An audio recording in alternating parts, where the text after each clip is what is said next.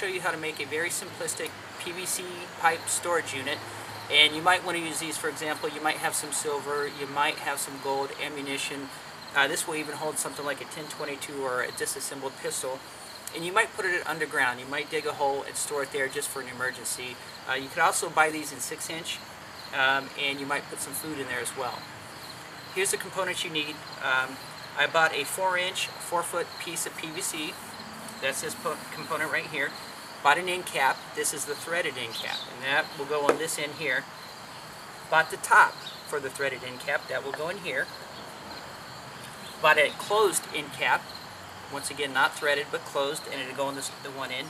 The other components you'll need is a PVC cleaner.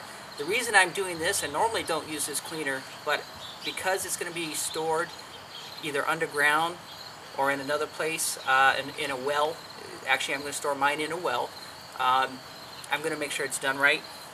The multi-purpose cement, the sandpaper, which I'll use for roughing up the PVC as well as getting rid of any burrs.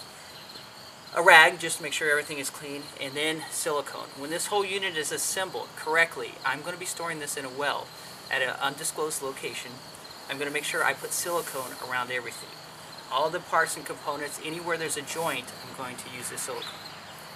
Alright, let's get to making this. Alright, you know what all the parts are. Now we're going to go ahead and make our PVC storage, and you can see I'm getting the burrs off right there, just taking sandpaper around the outer edges as well as the inner edges to make sure it's nice and smooth. Now, what I'm also doing is I'm kind of roughing the outside up, and if I'm talking to myself, don't worry about it. Actually, my buddy's standing there next to me, so I'm not as crazy as you think I might be. Alright, got the edges about ready to go. What I'm going to do now is I'm going to put a cleaner on, and it's a methyl ethyl ketone cleaner. Be careful, highly flammable. So don't smoke near this. And it just make sure it's nice and clean so that it'll get a good fit together.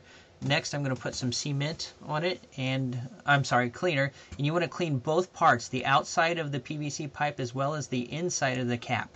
That's what I'm doing there. There's the glue.